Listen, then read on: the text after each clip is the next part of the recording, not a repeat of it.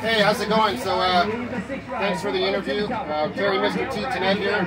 I was honored to be 54 years old and make the Pro Open main today. I finished 6th place, and that's a hell of an accomplishment. I've been working really hard and staying consistent, working the process, and now at 54 years old, I lined up with the best 30-year-olds in the Northern California.